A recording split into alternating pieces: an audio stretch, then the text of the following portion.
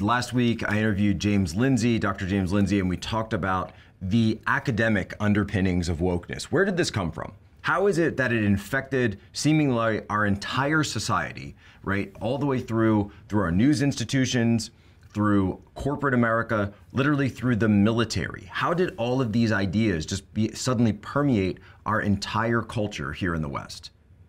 Did it all come just from these rogue academics at some fringe conferences back in the 1980s? I mean, in all seriousness, right? If you're not Dr. James Lindsay, maybe James is listening to this. So James, you're listening, this doesn't apply to you, but to everybody else, have you actually tried to sit and read a critical race theory academic paper? It is gobbledygook. It is completely insane. It is ridiculous. Nobody is sitting and reading these things and saying, ah, yes, this is what I'm going to base my entire life around. No.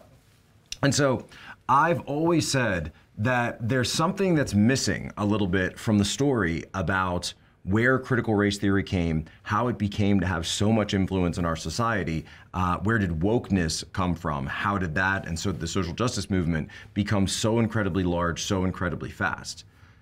And then I got a phone call from somebody who's a human events writer, and they told me something. They said, Poso, do you remember the TV show called Glee back in the mid-2010s? I'm like, Glee? Yeah, I remember Glee. You guys remember Glee, right?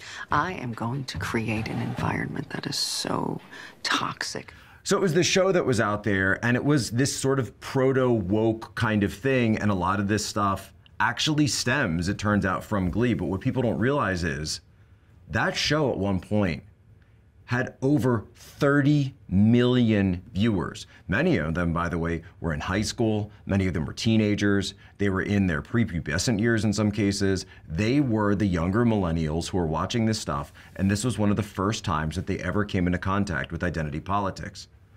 Well, this contributor, Bill Harrell, he found a Tumblr post where one of the main fans, the leaders of this, it's called the fandom, the online fandom on Tumblr, who is now a Hollywood consultant, of course, admitted that this is actually where one of the biggest starts of the influence of wokeness came from in the 2010s. And look what she wrote. We fought its wars until it was too late, until it was nothing but a distorted parody of reality, a cracked mirror. You asked for history, there's no history.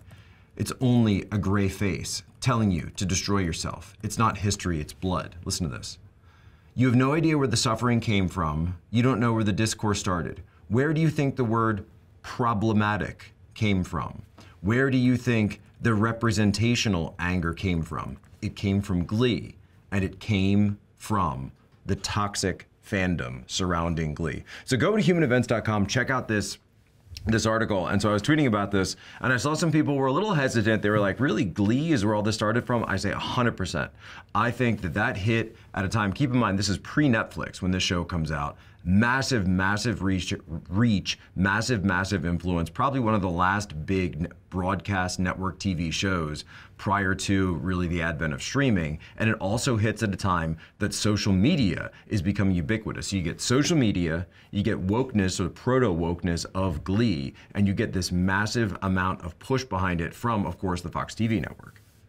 Ladies and gentlemen, here's my other question to test the theory. If you had any friends who were super fans of Glee, are they still friends with you now? Well, ladies and gentlemen, that's all the This is Charlie Kirk, founder and CEO of Turning Point USA. If you liked this video, be sure to subscribe to our YouTube channel at Turning Point USA.